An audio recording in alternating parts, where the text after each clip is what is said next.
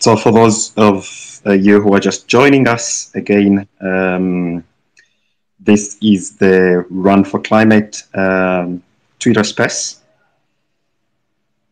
that we are organizing in the run-up to the run, which we will host on the 19th of June at Makerere University.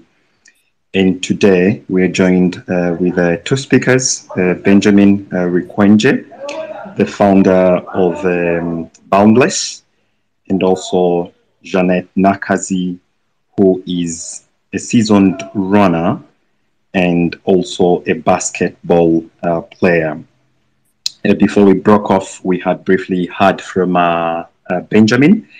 And Benjamin, I will bring you back just to reiterate some of the elements you've mentioned already, just for people who are just joining us, and also given that the link broke earlier on.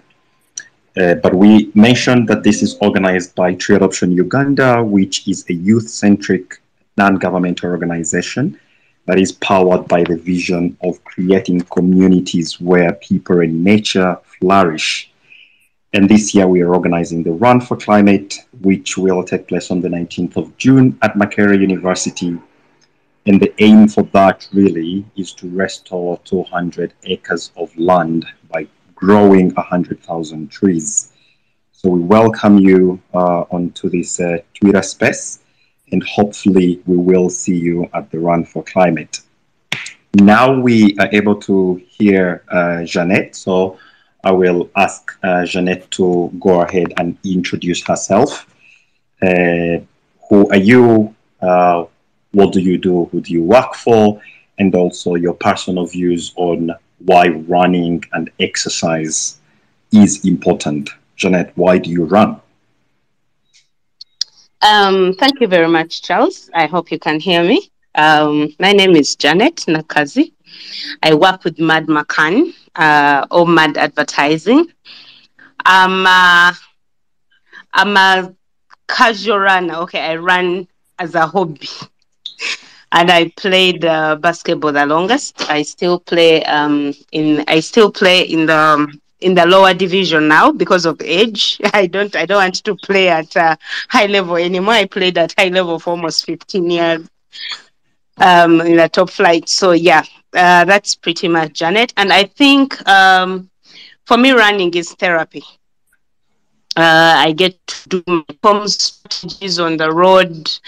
I get to do, yes, I have the benefits of exercising, and then it also helps to clear up my head pretty much. Yeah, that's mainly part of it. I use running as therapy for me. Awesome. Thank you very much. And just before, again, we broke up, we were just looking at the element of monitoring.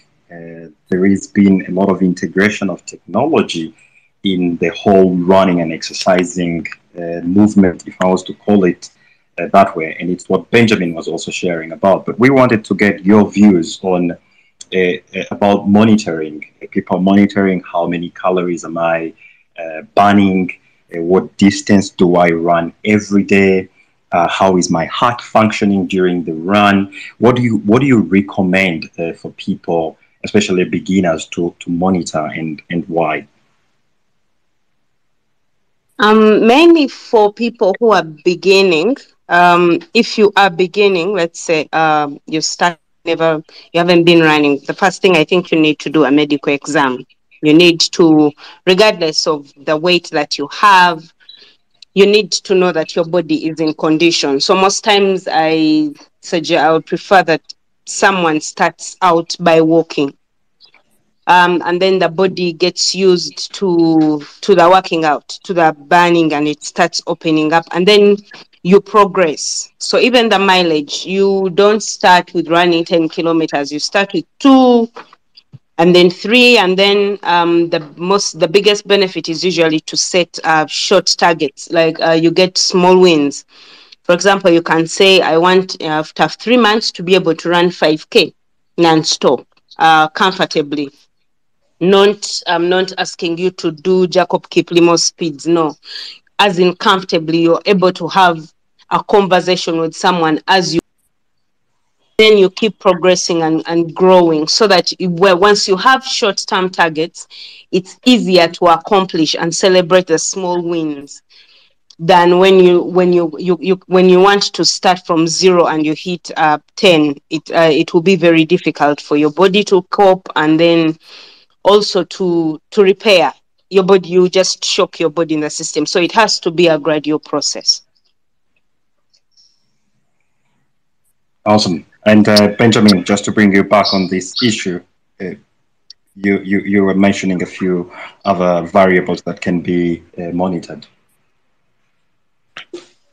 Yeah, Charles, like I had said, Jeanette is my senior at this. So I think for me, the thing with the variables that we measure, I'm pretty much a pedestrian runner in that regard, and will be like maybe 98% of the people who take part in the Run for Climate Change marathon, if you can even call it that. So the only things I measure are distance and speed. So I can tell you what distance I want to cover when I go out. And it started with just running around our compound at home a couple of years ago, and then upping that to 5 kilometers, 10 kilometers, 15, 20. I think the longest I have gone is 27. But that's all I measure. How long am I running? How fast am I running? Am I faster today than I was, last week? And because of that, I can tell you for sure that I am much slower now, and I can't quite explain why. I'm much slower now than I was, for example, last year. But also that I am able to do longer distances now than I did last year. So that's really what I measure. I don't pay attention to calories and heart rate and all of that stuff, probably because, like Jeanette, the reason why I run is more for its therapeutic value than it is for, losing weight or, any of the other stuff that many other people might be running for. So, yeah. So just to ask both of you, really, does it get any easier? Does running get easier?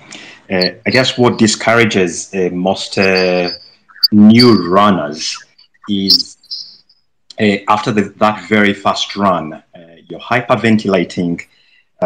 My personal experience was feeling like my chest was on fire.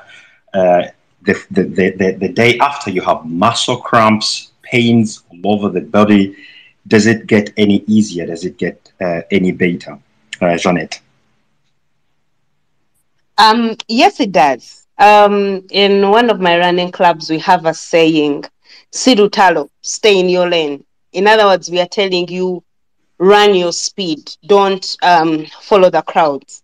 I can give you an example. My first half marathon, which was 21K, and I went to Nairobi very excited, thinking, I've been playing basketball, so I'm fit and everything. And then the guys kept telling me the rules in races like this is don't chase a woman, don't chase an old man. Why? You don't know how they have been training. So when you reach at about 10 in the wrong bus, so we call them buses where you agree to, like Benjamin said, as your timing, what speed can I get to? But all this it gets easier with consistency.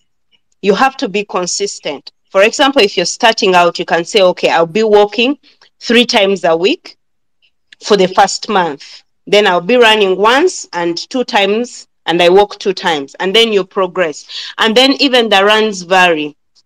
The speed at which I do short distances, let's say a 5K, is going to be different from the speed I'm going to use to do a 20K. Why? the body's ability to sustain you on the road. So you have to build that resilience step by step. The easiest example I can give you is when, for example, as women, as a sports person, you're recovering from maternity. You have just given birth. And so you're back on the road, let's say 2 months. Technically, in your head, you have been in certain places on the race, but your body is not there. So you have to have the discipline to start walking fast. You walk 15 minutes, then you progress to 30, then the following week you do 45. Then you start doing a run of 15 minutes, a run of 20 minutes, so you build the progression. So it is the resilience that makes it easier.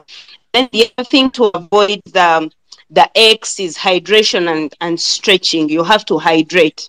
Most people think when they see long distance runners with the small bottles, you take a sip or two, your body, because once you're working out, your body is losing salt and water.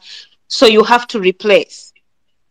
So for you, most times the most important thing is once you hydrate or you finish your small run, start it easy. Do it easy. You can compete after you have been running easy for a while. It will get easier and much better. And then you can even gauge and see how far have I come. So it helps you, and then the stretching, the X be there. But as you get used to the working out, then it becomes part of the whole thing whereby, yes, I finished the race, I will ache tomorrow, but then day 2, I will be good to go for another walk maybe. So yeah, it gets easier with time. Yeah, very interesting that you bring up the stay in your lane and run your own race. Yesterday, I joined the Hashers for Kampala, and I was running around with them. I would see all these little courts they have. It's just a hill, get over it. But really important for you to know what you can manage and master, and then just take it one step at a time. Benjamin, any other thoughts on that? Does it get easier? How has it been for you in your experience? Yeah, it certainly gets easier, and running is it's addictive. You start to crave it, and the reason why you crave it is that it's easier. That's one. Two, that you get to a point where your body is now used to 5 kilometers. So once you go out, you don't feel like you've done enough, or you've challenged yourself enough after 5 kilometers. So you now want to move to 8 or 10. It's so, and that's because it gets easier on your body, because even mentally, you are a lot more prepared than you would have been at the start. So I'm not surprised. So sometimes I will be suffering out there, and you see someone come and breeze past you, and you're like, man, I am running at like 5:30. How fast is this guy going? But like Janet said, first of all, stay in your lane, but also because of how much practice people are doing, it's easier for them to do these sorts of stuff than it would have been for anyone else. And I probably shouldn't be saying this because Janet is here and she's going to give me grief for it. But I had I have an active problem with my knee, and I find that the longer I run, the less painful it gets, right? So when I start out the first 1, 2, 3 kilometers, I can feel the pain or the discomfort, if you like. But 5 kilometers, 10, 15 in, and I am good. The next time I will feel that pain is when I start running again. So someone has said before that when the body hurts, go back and run, because that will stop it. So it certainly gets easier. Awesome. And just going further into tips, especially for new runners, what would be your top do's and don'ts We've had people being knocked down on an evening run. They're running on the side of the road and they get knocked down. Is there a particular side of the road one should run at? Should we run at coming cars or something like this? Are there particular shoes? Benjamin, you're talking about your knee. Is it an element of the shoes? Is it the surface you're running on? Do people have to run every day? Do they have to do so many kilometers? What kind of tips or do's and don'ts would you give to new runners? Okay. One, if you're running on the road, we always, it's always prudent to wear a brighter color. A very bright color. We usually call them the neon colors. Since you ran yesterday with the Hashers, you really see their colors. Usually it's the neon orange and the neon pink and the neon green. It's really to help whoever is using the road to identify you early. Two, you have to run against oncoming traffic. When you are seeing the cars that are coming towards you, you try to stay on that side of the road. For people who are beginning, we are blessed with neighborhoods that have tens and thousands of shortcuts. Small parts that are busy, that are not busy with too much traffic. And I know we don't like the mud, but actually the trails, we call trails, are much gentle on the knees than the tarmac and the cement.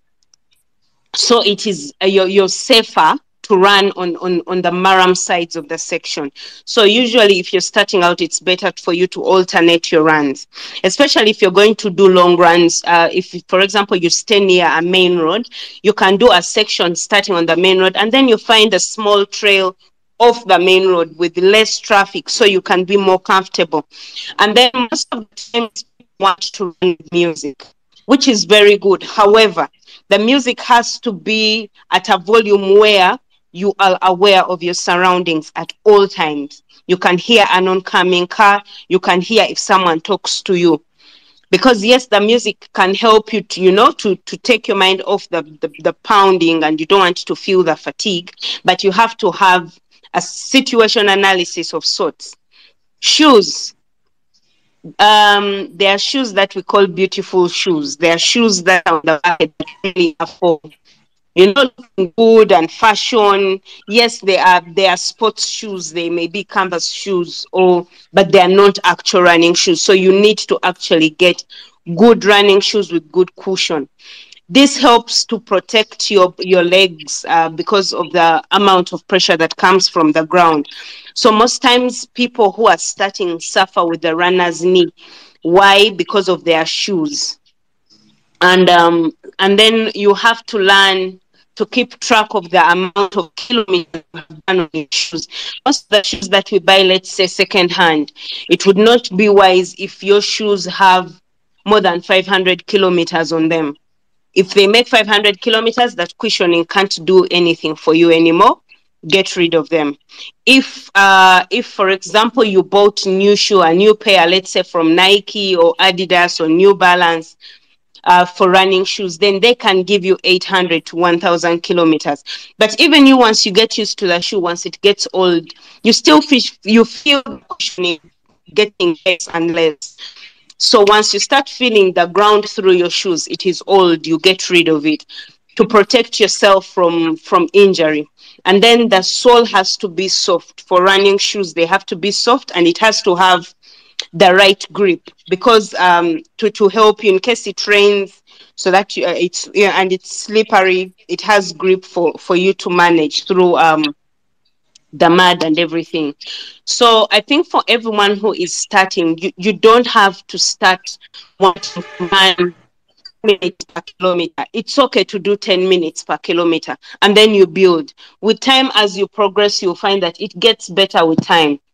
Once you do an easy run, and then let's say, for example, there's a Kabaka's run coming up and you have been training for 3 months, and then you say, no, come Kabaka's run, I want to do my 10K comfortably. Whereby how comfortable you can get is you reach at the finish line of that 10K and you're not dropping dead. You're actually comfortable to have a conversation and enjoy the run as well. So you take it easy, take you time, and then you build the resilience, and then you will get better over time. And then hydration, hydration, hydration. For every 40 minutes you are out on the road, you need to have at least 2 sips of hydration, water or diluted juice.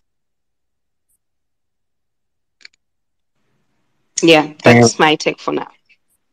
Thank you very much, Jeanette. Very, very insightful tips. Benjamin, you can certainly add some tips, but I just wanted to go into the little conversation around running and resilience. Like you mentioned already, you do this for your mental health. And like we've seen in the literature, as a species, we are known to be hunter-gatherers.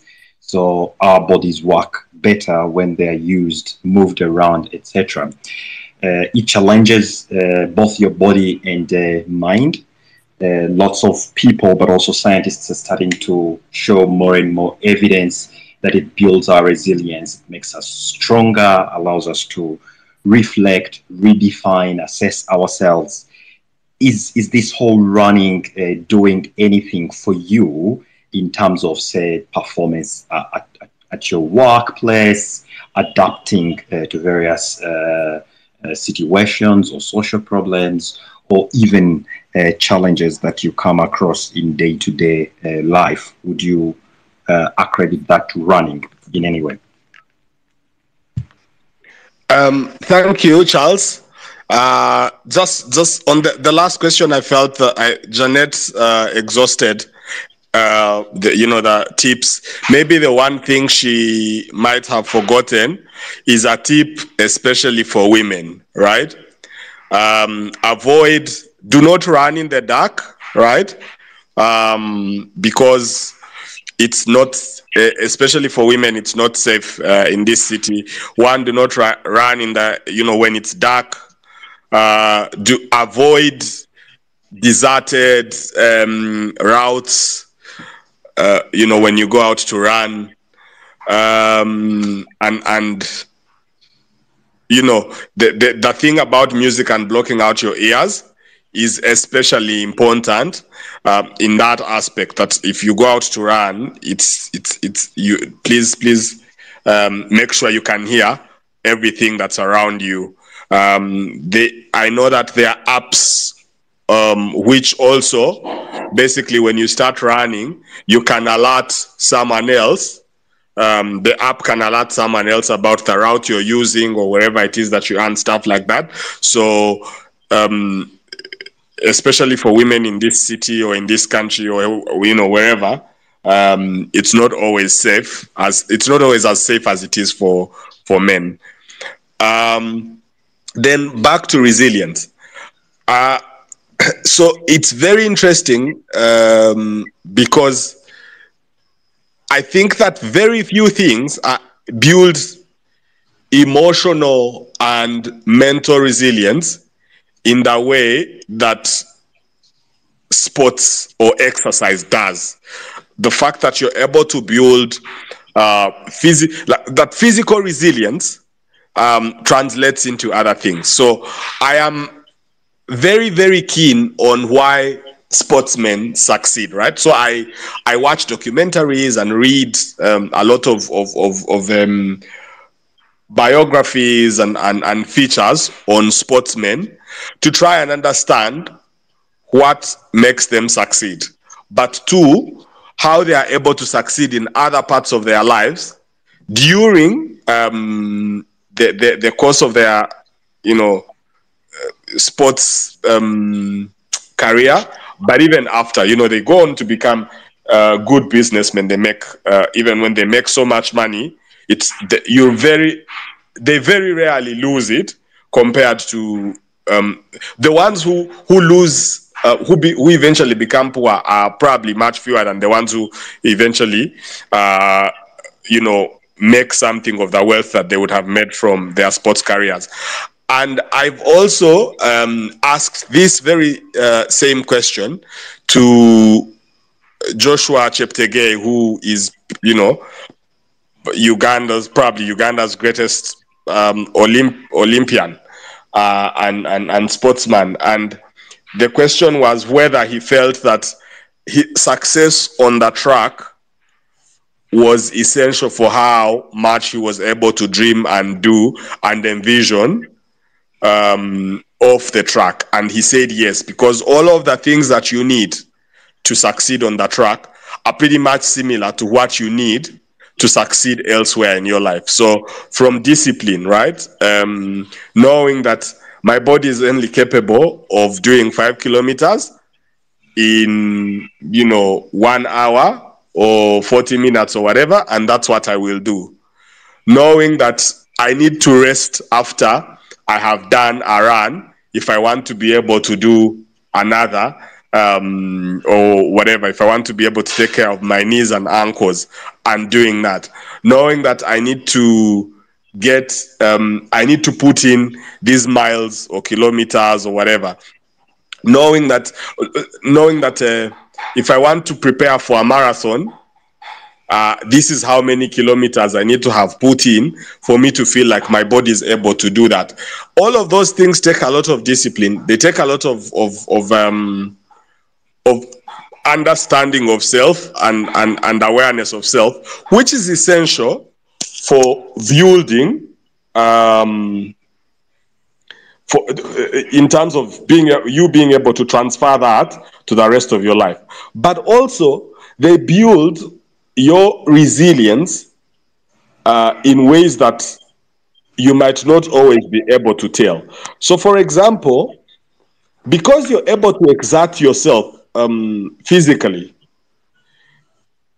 you also find that you will probably not make excuses for when you need to work longer hours, to put in longer hours at work or in school or wherever that might be demanded, because your body is already prepared, right, for suffering, if you like. But also you're emotionally, rather mentally, you're also prepared, because physical exertion prepares your mind as well. So you know what to expect even when you go out to demand more from yourself at work and in these other spaces. So I'd say yes, if you're looking to build emotional and mental resilience, physical exercise is actually a pretty simple and great way to start. Awesome. Looks like Jeanette is back to being a listener. Jeanette, if you can request to speak, but also if you can just accept the speaker invitation so that we can be able to hear you. But really good to hear you lay it out that way, Benjamin. And just to move the conversation a little bit into what the environment has got to do with the running. Of course, the majority of the people who are running here in the city.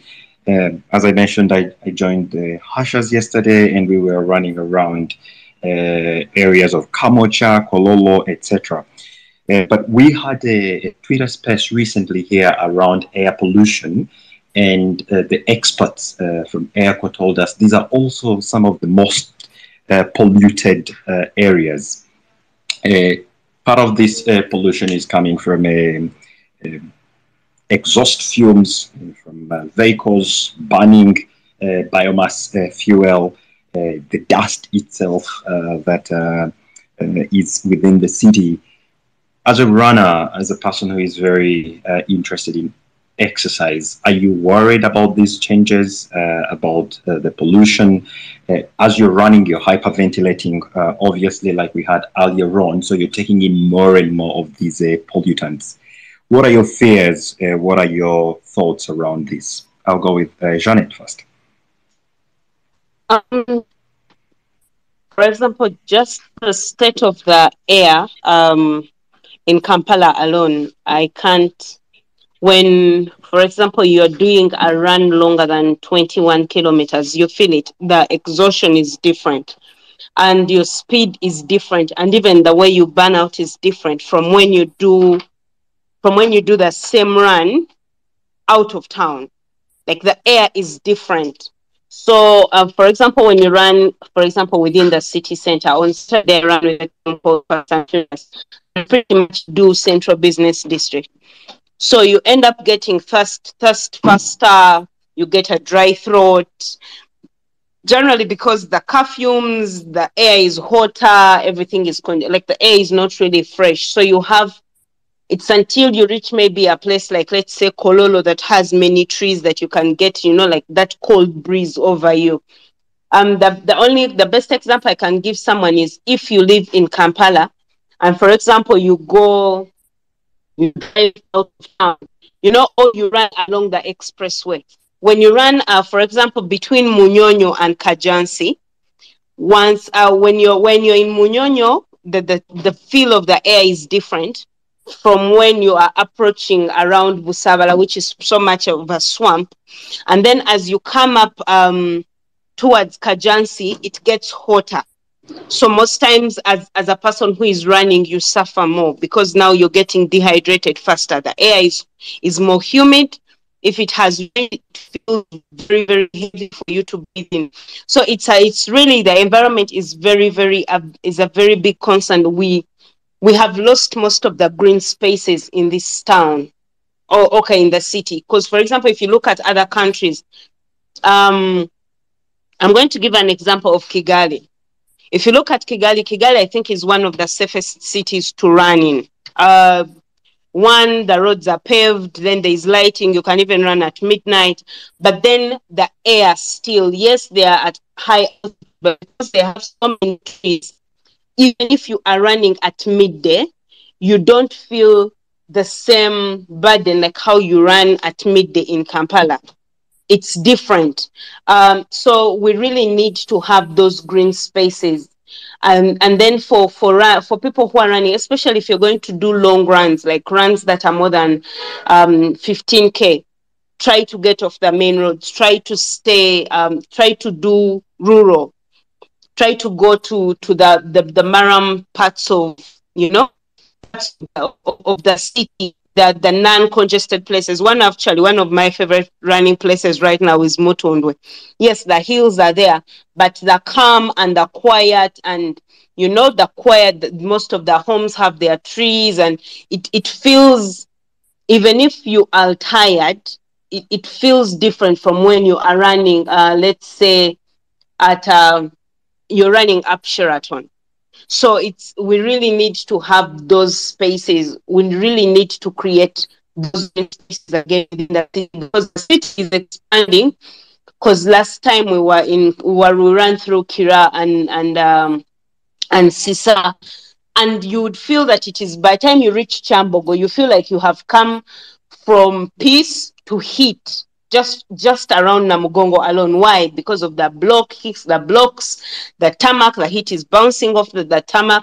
So we really need to try to keep those places. Yes, the city is expanding the network, but we need to keep those places green and as fresh as possible for us to be able to decongest, whereby when you drive out of the business district and you've been in traffic jam for 3 hours, once you get home, at least you have that fresh air, you know, to calm down and decongest what you have taken in the whole day.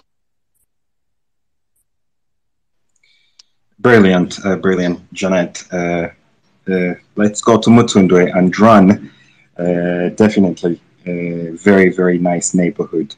And I'm sure there are a number of neighborhoods. You mentioned also kind of the rural places, you know, less industrialized, more green spaces. And we hosted the urban forester for KCCA here on one of the spaces, and he was telling us about some of the plans that KCCA has to kind of create more of these greener spaces.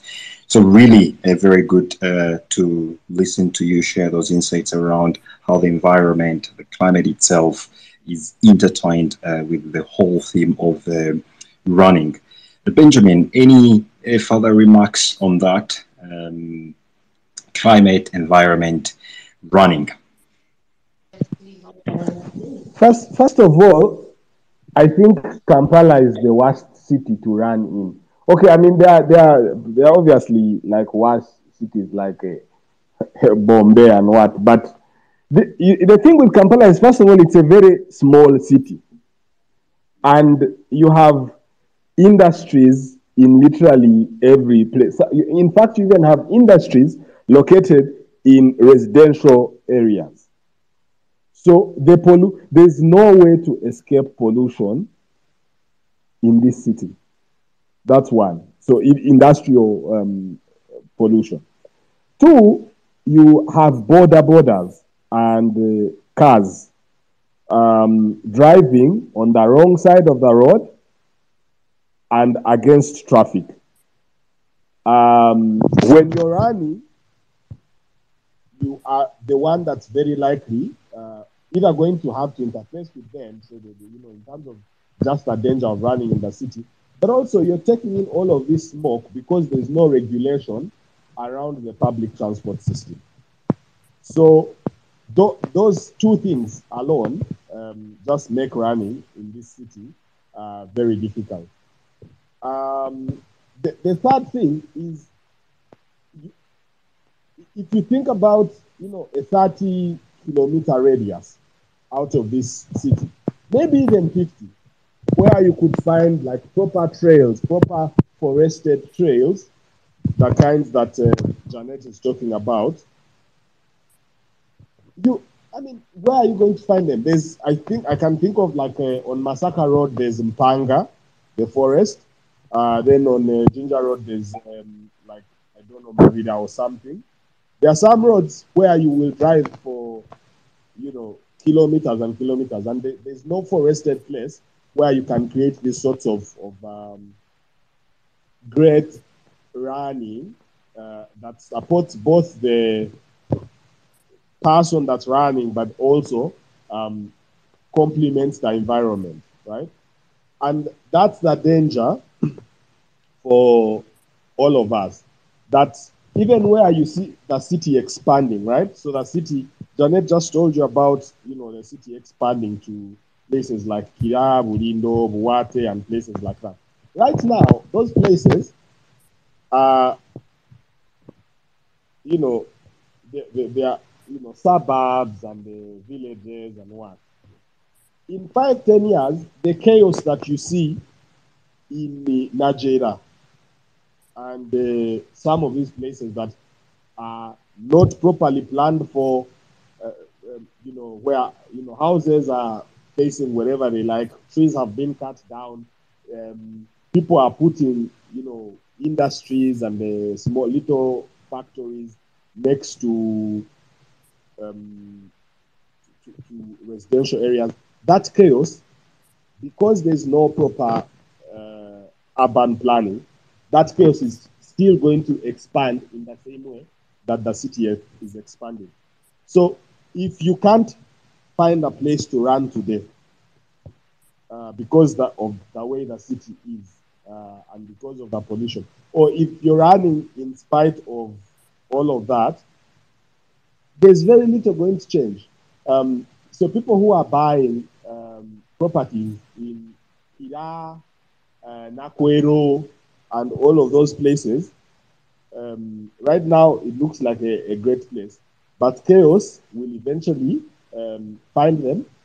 Then, because you can see it, you have all sorts of people, you have all people building all of these great houses, and nobody's building, these communal parks for children to play, right? Or children to run around. And there's no thinking around how do we create great spaces that complement humanity and nature. And because we are not thinking like that, my worry is the problem will probably get worse before it gets better.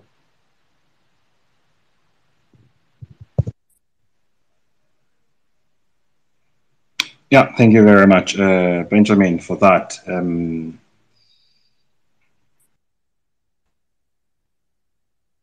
Interesting point. Of course, some of our listeners are parents. Jeanette, when should they begin running or running seriously or really getting into this whole exercise repertoire? And is there any benefit for the children? I think one of the things that I keep at the back of my mind, I always tell people I'll never send my children to a school that has no playing field. Because as children, if I can take you back in the day when we were growing up, we had all these open spaces where we would run to. Every school would have a school field, and PE was compulsory, children had a chance to play. But now with the digital world, some of us are using our phones to babysit our children or to keep them company, or because they're living on an apartment building, they really have no space.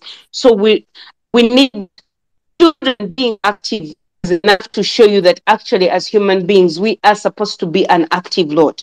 Because, for example, anyone with a toddler can sit and ask how many kilometers their toddler has run around in one day as they run back and forth in the house. So that is enough to tell you that actually they can keep exercising and they can keep going around to do whatever sport they feel like doing from the onset, as long as they can move on their feet. The only thing is to make sure that the play area is secure for them, safe.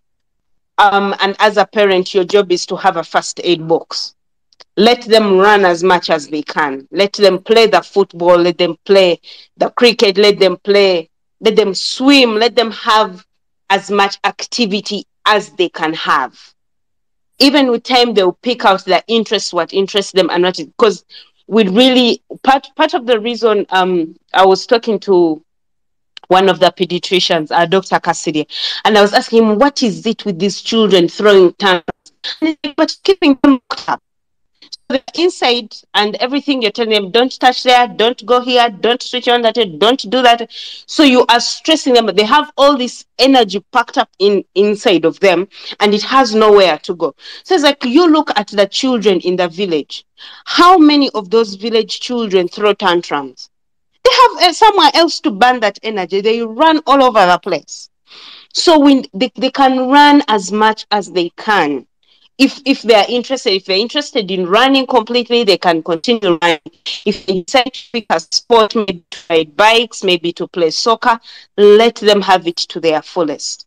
And as they grow, you can pretty much put them into the structured sports. Because if you can see now, football academies are starting at what, 6 years, 8 years, if a child is interested, and they start grooming them to get better in the different sports that they have chosen. So we should let them, the moment that the human being gets on their feet and they start running, allow them to burn the calories as they want, and then you can streamline as they're growing up. All you have to do is just make sure that the play area there are safe spaces for them to play in. Awesome. And I just want to let our listeners know that if you want to contribute to the conversation, simply request to speak, and we will give you a bit of time to share your input on this discussion. But really what we are seeing and what we are hearing is that running is intertwined with lots of sectors, lots of cross-cutting issues, from children and their ability to exercise, their ability to live healthy lives, to our own health as adults, tying into improving mental health, building resilience, etc. But we're also hearing issues around our natural built environment. Is it supporting opportunities for green spaces, opportunities for people to be able to exercise without endangering their health, which really encompasses lots of sectors, from the transport sector, the infrastructure sector, etc. But most importantly, again, we talked about the pollution and the absence of running stretches. Benjamin talked about the stretch along Mpanga Forest, which is just one of the examples he could give. That would be a good area to run at. This space is organized, especially for our just joining listeners, by Tree Adoption Uganda, and Tree Adoption Uganda is hosting the Run for Climate, which is meant to restore 200 acres of land, and that is about 100,000 trees grown this year. And this is needed because the country's forest cover is on a nosedive. Every year we lose over 100,000 hectares of forested land. So less and less green spaces. And just to put that in context, it's like 300,000 football pitches of trees lost every year. And I just want to now come again to our speakers and just one last question for you, and also one last remark in relation to the run. What is your message to listeners? What is your message to other runners in various running groups? I've had the opportunity to run with some of them. Like I mentioned yesterday, I ran with the Hashas, but definitely there are several other running groups. What would be your message to them in line with the upcoming Run for Climate? Benjamin, and then Janet. So first of all, the climate run is 5 kilometers. That's the longest, Charles, right? We will have 5 kilometers and 10 kilometers. We will also have 1 kilometer for really, really young children, and they will just run around within Makerere. They will do a fun run. So we will have 3, 1 kilometer, 5 kilometers, and 10 kilometers. So first of all, I feel like those distances are really for everyone, including those who are just starting out. Those who have always wondered, can I actually run? Go out and try the 5 kilometers or even the 10 kilometers. It shouldn't be hard. I think within possibly an hour and a half or maybe 2 hours at most, everyone should be done, including the people who opt to do that 10 kilometers. So the Makerere itself, where the bulk of the running will be, is a somewhat of a hilly place. So it's not very easy, but one of the things I have learned is choose how you want to run the race, right?